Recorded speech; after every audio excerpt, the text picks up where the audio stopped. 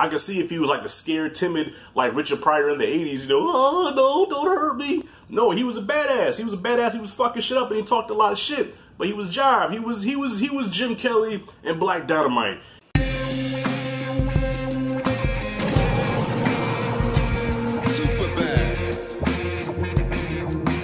Alright, y'all, today we're going to be talking Batman Soul of the Dragon, the newest, latest DC animated joint.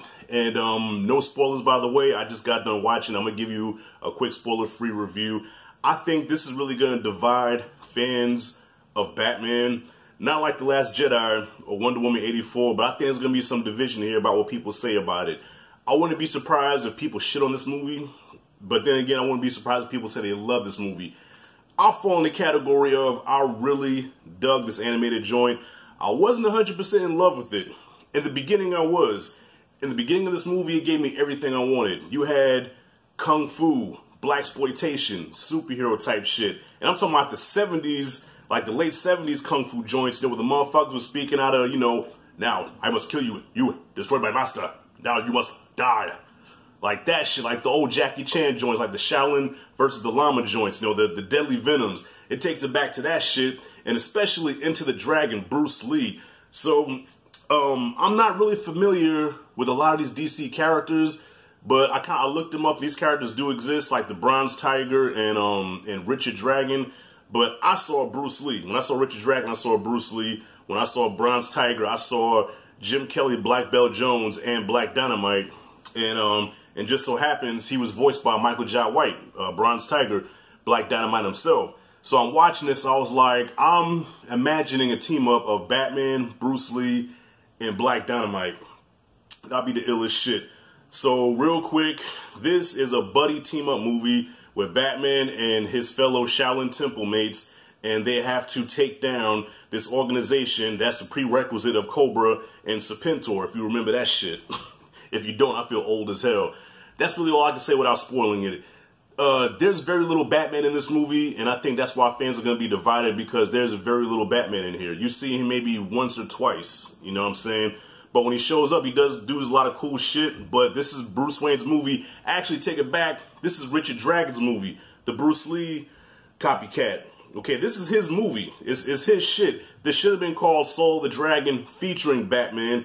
But because Batman is the bigger name, this is going to put asses in the seat. This is what sells. So you have to put Batman in there. But this is Richard Dragon's movie. Bruce Wayne is a supporting character. And Batman has a very small role. He has that role almost like Vader in Rogue One.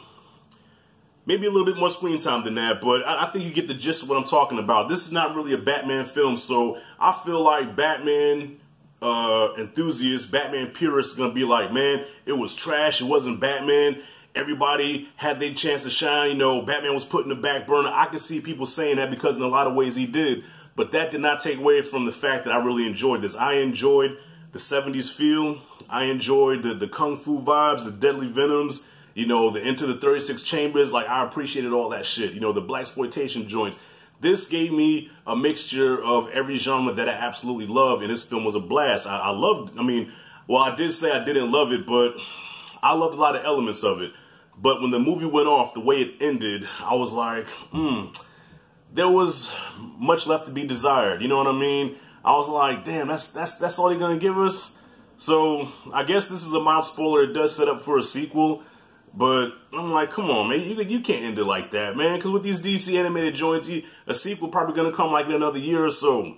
I want that shit like now. Come on, man. Don't do that to me. Like this movie gave me blue balls by the end of it. You know what I'm saying?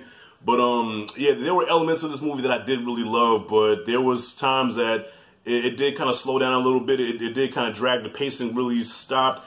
But the action was on point. Like when this shit was on, it was on. And the Michael Jai White character, I can see some people get offended, like, man, why do you have to have the stereotypical black guy in there doing the stereotypical black shit? But that's how it was in the 70s, though. That character, the Bronze Tiger character, he was a product of his, that's a product of the time, of the 70s. That's what it was. So I don't think there was trying to be malicious and making him a stereotypical black character, but that's just what it was. You know, the jive talking, angry black man who can kick a lot of ass. I could see if he was like the scared, timid, like Richard Pryor in the 80s, you know, oh no, don't hurt me. No, he was a badass. He was a badass. He was fucking shit up and he talked a lot of shit. But he was jive. He was Jim Kelly and Black Dynamite. And watching this, I miss Black Dynamite. I miss Bruce Lee. And now I want to see more animated joints with Bruce Lee, because the only thing I was missing was a high-pitched scream, you know, the wah! That's the only thing I was missing from the character, man. Oh, but that was Bruce Lee. That was Black Dynamite. So, Batman, Batman was like an afterthought. I didn't even think about Batman, to be honest with you, watching this. I cared more about the side characters that were supposed to be side characters, but they were actually the main characters. Batman was just there. Bruce Wayne was just there. But overall, y'all, wrapping this up, I'm going to give Batman Soul of the Dragon, I'm going to give it a B-. I really did enjoy a lot of it, but I feel like, you know, no, B-, that's kind of that's a low grade. I'm going off the top of the dome here. No, I'm going to give Batman Soul of the Dragon, I'm going to give it a solid B.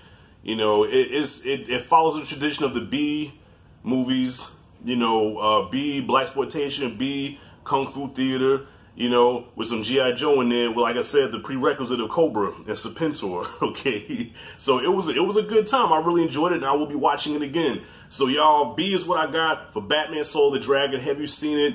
Comment field below what you thought about it. And if you like and did the content, hit that like and subscribe, notification bell in the corner. This is Rashad G signing out. See you in the next video.